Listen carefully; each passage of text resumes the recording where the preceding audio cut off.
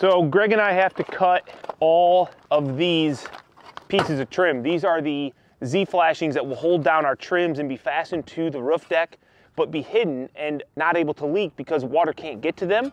But it is a lot of work. I don't know if a manufacturer pre-produces these, so if they manufacture their panel, they're gonna know exactly what the width is, and then they can produce like your standard Z clips, but we don't have that right now. So if somebody does know where you can get that pre-made Z clip, that would be awesome.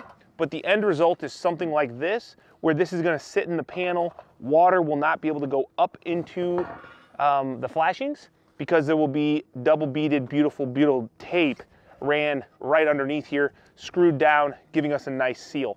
So now I've got a template here and I'm marking, and Greg is gonna use his snips to start cutting them, and then when I get caught up with the markings, I will help cut.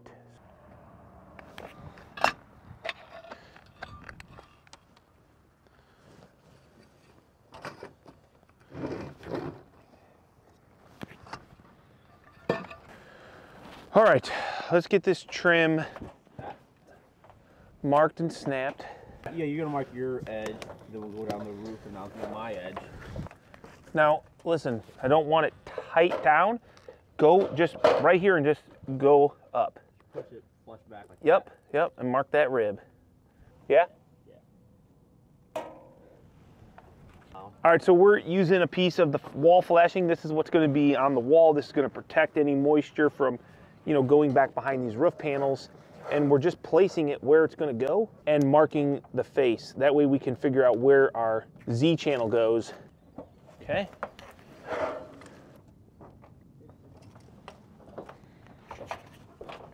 Always try to walk on the ribs of the metal.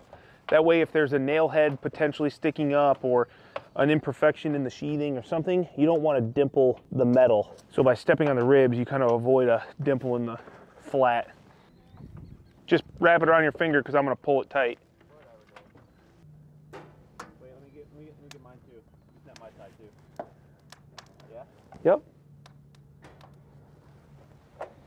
We've got these trims that we just pre-made right here, and these are going to go on the panel to those marks that we just snapped. So right like so. The double beaded butyl tape will go right underneath there, we'll screw through, and it'll give us a nice watertight seal. Now we have to just mark where this double beaded butyl tape needs to go.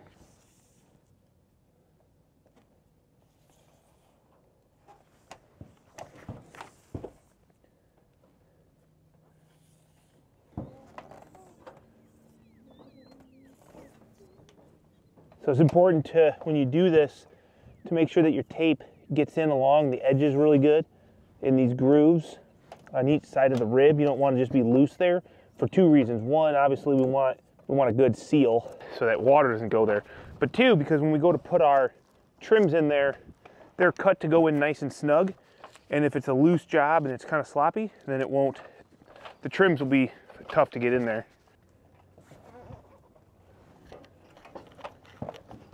So you can see how these pieces go in. We just set them right into that double beaded butyl tape, right on our marks. That snap line is very important at this point because we want to make sure that our trim can lock onto this edge when it gets fastened down and it doesn't stick out too far and it's not up too high, because if it's up too high, then the trim won't be able to attach to it. All right, once these are set into the butyl where we want them, now we're going to fasten them, and this is also going to be how the panel is going to be fastened on the roof, because remember, these panels were all fastened through slots on the edges, and so that gives movement in the panel. Well, you don't want it moving and falling down the roof. You want that panel to be able to expand and contract. Something needs to be fixing it to the roof. So now we're going to be able to fix it up here, and that's also going to be securing this trim down, and we're going to make sure we're going through that butyl tape. So here's this detail. I think you got two decisions, two ways of doing things. You can either run your hip cap or you can run your connection trims first. I always choose to run my connection trims because I think it's easier to kind of seal off this area with the connection trims and then run your hip cap right over top. Also, it planes in a lot better and looks a lot cleaner. If you run your hip in it makes this corner get kind of weird, and all of a sudden your trims are kind of getting lumped up, versus this hip cap can naturally flow right over top. And if any water gets behind here, which it won't probably, it can work out the roof thanks to gravity, and we can do some details to make sure that any water that gets under the hip cap at the top doesn't get down here into the hips. Okay, so this first piece of connection flashing, I've got to bend around, and I've left it kind of long for at the moment. And this is going to go something like so. So I'm just going to mark .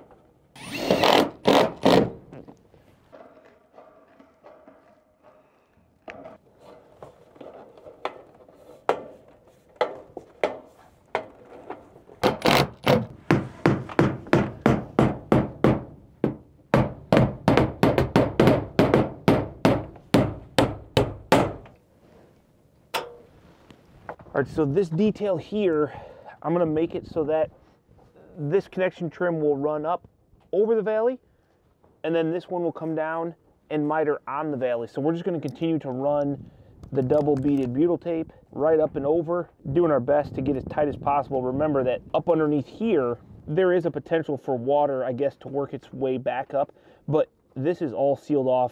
Here I'm dealing with two different angles. So 6-inch trim on this slope is not the same as 6-inch trim flat. It's gonna not be a perfect match here. It's gonna be as close as I can though. I've never done this before, so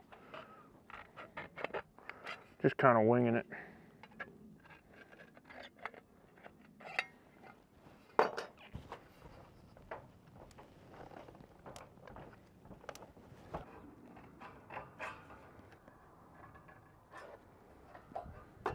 This will be quite interesting. It's a little bit of a tough thing to do. All right.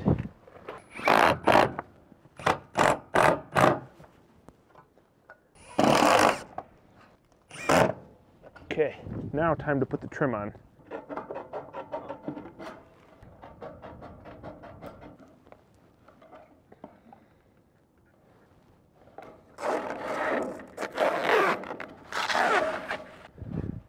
Go ahead and get yours where it goes, Greg, and then we'll kind of work it.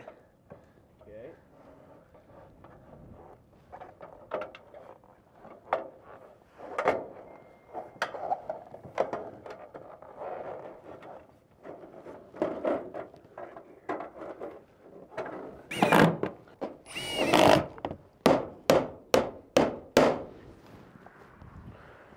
All right, now we've got to do a piece that's going to overlap it, like so, which I can go ahead and probably use this as a little template. Pretty dang close. I like that. I like that a lot. Transfer that over. Oh wait, adhesive? Right behind you on the left.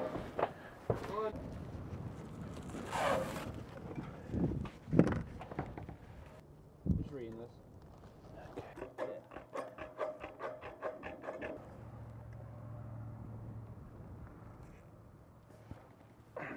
Yeah.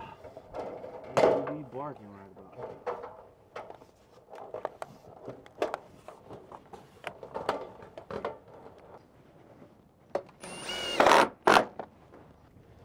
Somewhere in there.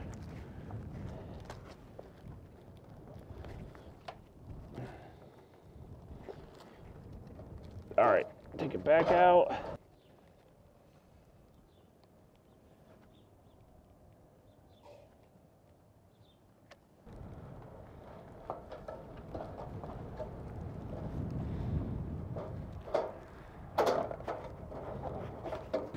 This is gonna kill my finger.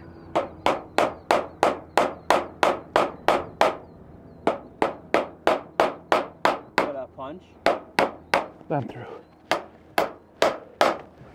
Damn, that is clean though, dude. Wait till you see that one. Not too bad. Not too bad. I think you did your best and talk the rest. That's what I did. That's really all you can do.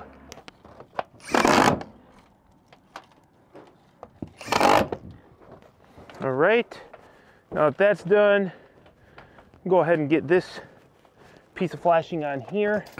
Let's go 109 1/4, 103 and, let's say 103 1/2.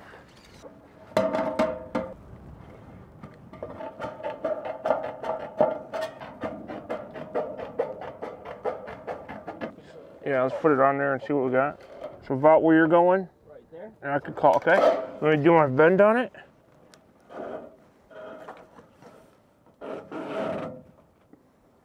Maybe we didn't get to it, but somebody didn't mention that. Make sure you're where you like it. Yeah? So to figure this angle out, I'm just gonna set it right at the point where I want it and then measure it. It's 6 inches, which makes sense because these flashings are 6 inches. So it should be in essence a 6-inch miter of sorts.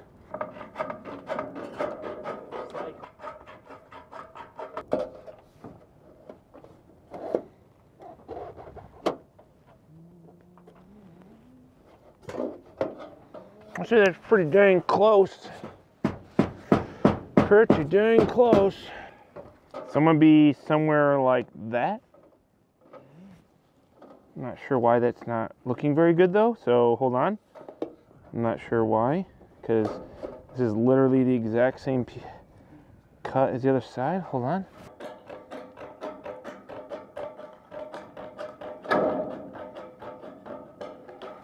Okay, let's take a look again. Man, I don't like that at all. What the? No. I mean, it's fine, but maybe it'll go in more when it actually goes in. I don't know. That's not at all what it was. So I'm not sure. Are you all the way against the wall? Yeah. No. I mean, it's definitely not horrible, but it's like I'm catching on something that I wasn't before. Okay, you got it marked? Wait, what? Go back to where you were. There?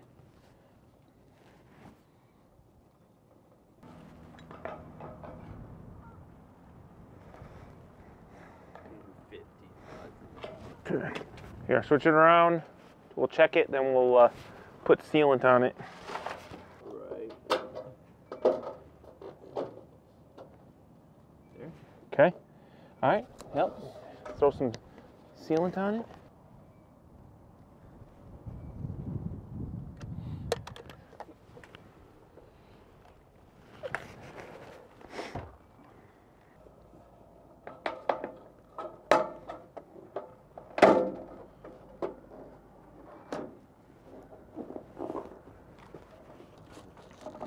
Catching somewhere in the middle.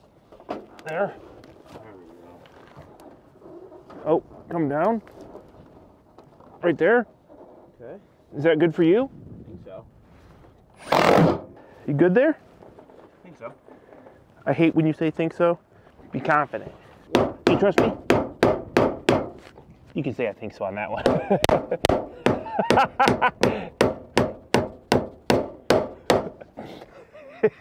I did that on purpose. I just don't know if I thought, man, if I do that again, I'm gonna crack his knuckle. I think it is. That's why I say I think so. Yeah, that's good enough for me. I trust you. I mean, whether you But when you say I think so, so, when you say I think so, I feel like you're kind of like, eh. well, I think so, but I don't know if you think so, you know? It's true. That's valid. All right, cool. All right, I gotta clean up here, man. I think so, anyway. Oh, what? I think so.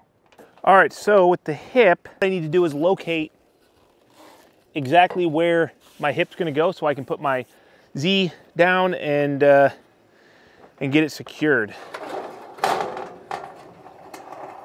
So we're gonna take a piece of the hip flashing. It's gonna gently set it here, and I'm just eyeballing because this is gonna be straight enough for what I'm doing. Just gonna mark on this trim where it's going, and we're gonna move it down to the bottom, and we'll do the same thing.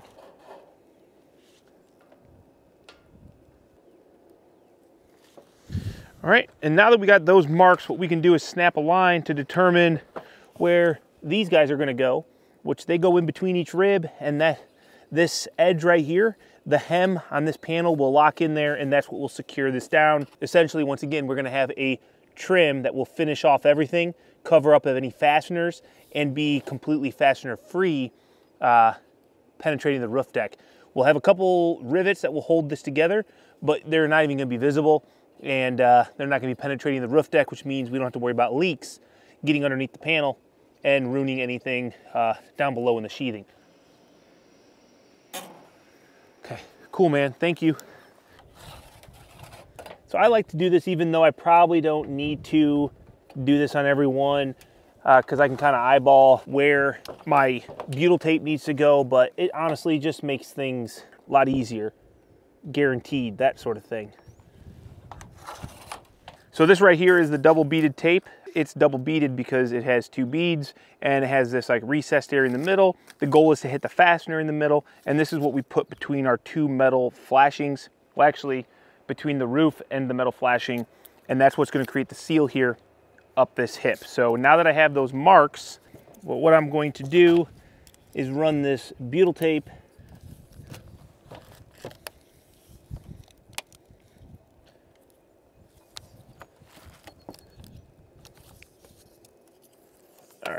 I'm just gonna leave that there. So now what I can do is start putting on these, I call them closure strip. Note that I'm starting at the bottom for a reason. I'm starting on the bottom because I want my overlap to be right here. Because when I put my ridge cap on, or my hip, whatever, I'm gonna be sliding it up the roof. If I go to slide up, I wanna be able to see what I'm hitting so I can adjust it. If it's underneath, it might be harder for me, and you'll see it as I go, it might be harder for me to do that. Okay, so we're gonna get this lined up.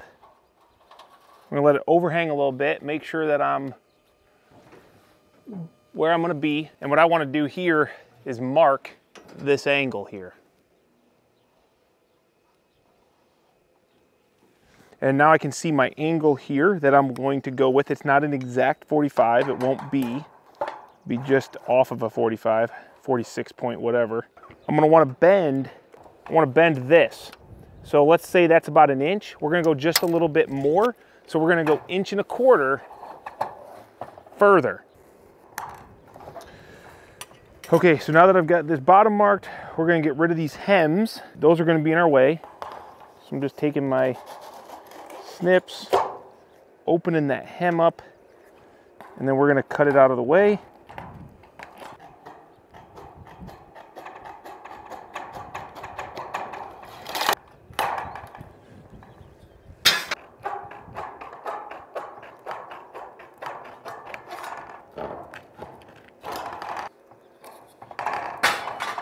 Makes it a little bit easier to open these up so I can remove them.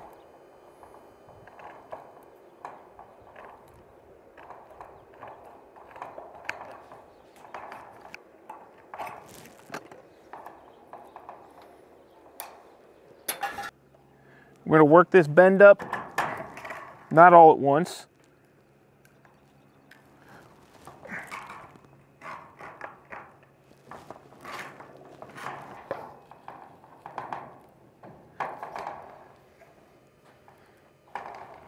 This is always a little bit of a tricky part because I kind of want to keep this, but knowing exactly where it's going to be is always a little bit tricky.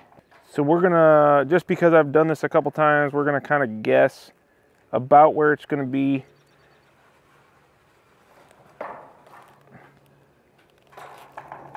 I'm losing it.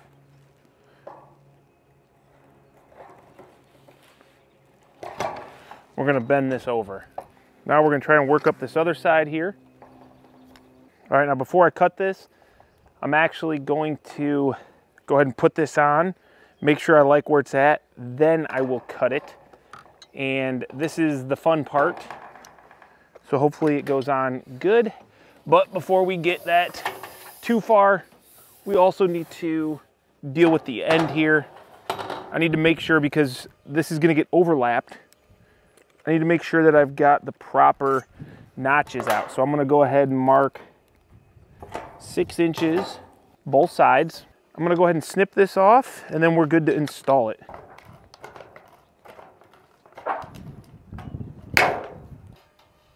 All we're gonna do is hook that Z, and hopefully we are able to slide right up this roof. And now you're gonna see why I wanted those overlaps that way, because it's gonna easily go up the roof. And anywhere that it doesn't wanna go, I can usually manipulate it without getting up there. I might have to do a little bit like right there. Let's go ahead.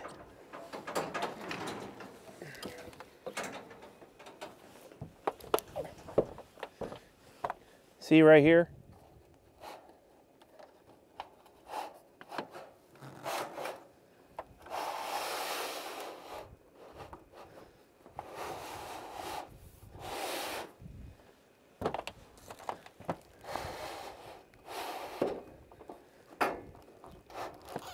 All right, that's my last rib. I'm gonna go over there. Let's take a look at this detail down here. Oh, I love it. Freaking love it, Greg. Oh man, and this hip looks beautiful, dude. Beautiful. No, it's team, dude. I didn't do anything. No, come on, it's team. All right, so now I can go ahead and clip this off since I like exactly where it is. And there we go. That is the bottom of the hip. I don't know if I really need to do that, but I didn't like it. So we're gonna clip that off. This is, you know, it's not like super tight. It doesn't need to be because it can't go anywhere. The goal is for this to shed water, okay? It's not structural. It's clipped on to these pieces of trim that are screwed and fastened down into the roof deck and all covered. So this is a nice leak-free detail, but now we got the piece up there that we got to do. So let's go up there and get that cut. It's a little bit tricky. All right, since this is not going to take a full piece of hip cap, I'm going to cut my hip down so that I can make a template for my top to make sure I get the right cut. So I'm going to get a rough estimate as to how long this is going to be. So we're going to be about 88 inches plus a little bit, which means we're about, let's just say 8 foot. So I can cut myself a little piece. Oh, I just picked up a piece of trim. Okay, so what I've got is a small piece, and all I'm going to do is use it to figure out exactly what I'm going to do up here on my angle. So we're going to line this up where it's going to go. Looks pretty darn close, I would say. Nice thing is with a template, you can do your test fits and then be like, oh yeah, I don't like that, and then make an adjustment without having to make a whole new piece, because you just adjust your cut on your template, and once you get it perfect and where you want it, then you can transfer it over to your actual piece. So now I have my template and I can set it on here, verify that it's a nice, look at that. Well, you can't see as good as I can, but that's a nice clean cut. So I know that that's going to be good. So what that allows me to do is I can come down here where I made those notches, put a mark on the center, and I'm just going to give myself a couple light scribe lines here, and we can measure from the peak or the point up here to that mark, and that is 87, more like 9/16. And now I can take this template, I can measure 87 and 9/16 on my trim, set my template at 87 and 9/16 from the finished edge, and that should be where I'm going to bend up this flashing here so that I go up the wall ever so slightly. So 87 and 9/16. I can take my piece, set that, right at 87 and 9/16. All right, before we get too crazy, I've learned this. Get yourself some blue masking tape. I'm gonna tape down the center of this because that gets sometimes ruined. And then we're gonna tape where it's gonna end up being, just to prevent any potential scratches there. That way we can set this guy up here, see how it does.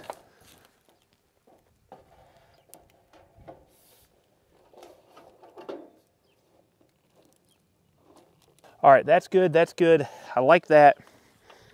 Yeah, that looks good. See, typically you want this joint to be in the middle. That way, because what I have to do is I have to open the hem up on this panel, get it over, and then close it back up. Otherwise, there's no way to slide this up. You can't just run it right on the top of this. You almost have to lift it up and get it in. Yeah, this is gonna be a fun one. So I might have to do a little bit of thinking here. So what I've got to do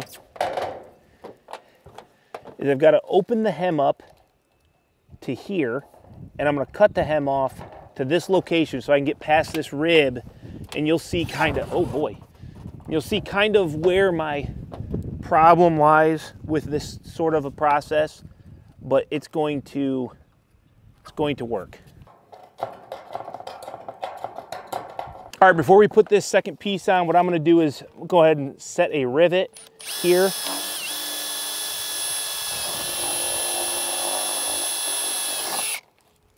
And this will be just to, obviously, we don't want this piece of trim sliding off the roof.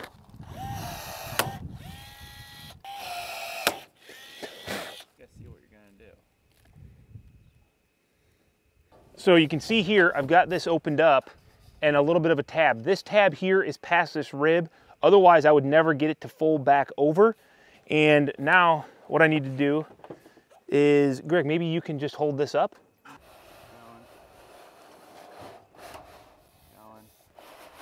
Yep. All you. Okay. So I just need to be careful with this edge here. This is the part that's the worst. And I'm just gonna keep sliding this up. And this is the hard part. But now we're on the blue tape.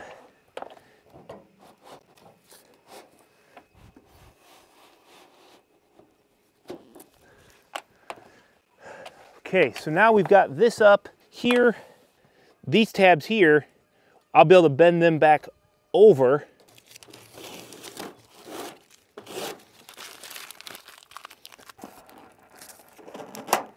There we go. And now I'm just gonna go ahead and take these tabs, bend them under. That's gonna lock back over that little cut I made. Now the last thing I've got to do is I'll just go ahead and I'll kind of put some sealant right here. This is the only spot I even worry about. But remember guys, this was all detailed here for water. So I'm not gonna have much water here anyway. I'm gonna have corner trim. I'm underneath the soffit. And I will put some sealant here just to do some protection.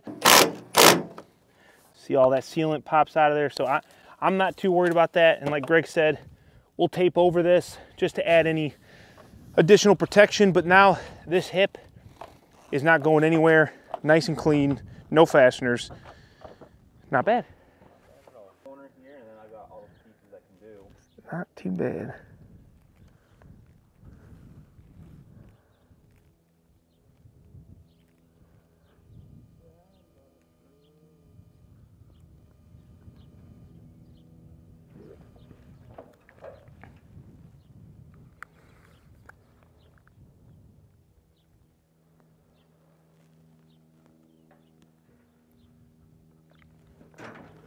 A+. So ridge cap is just like hip cap. We're gonna mark our ends with a piece of trim so we know what we're doing, and we're gonna snap a line between them. We're gonna set our double beaded butyl tape and get our Z-flash Z-closures. We're gonna get those mounted and then we'll put our ridge on. So nothing crazy.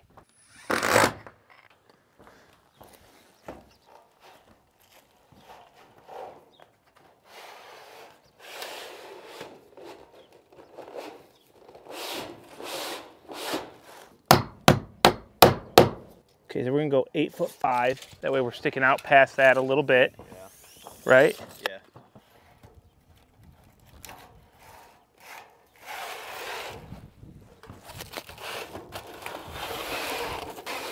I'm always, for sure, my fingers are gonna go. All right, Greg, I wanna come in here and I wanna get everything nice, and then I'll back it off and put my rivet in.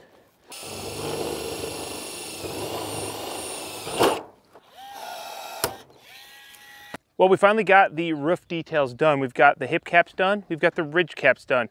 We started pulling some of this plastic off, but we're gonna leave the plastic that is underneath where the siding still needs to be installed.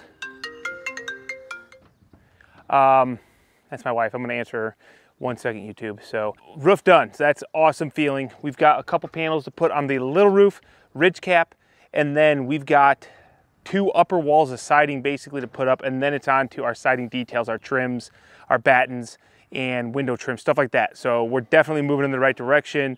It was nice to have a non-rainy, non-windy day. We got a lot done. Let's hope for some more of those. But until the next time, I'll catch you guys later. I'm gonna get out of here, and hopefully you guys enjoyed the video. Hit that thumbs up button, maybe subscribe if you want, and we'll catch you on the next one.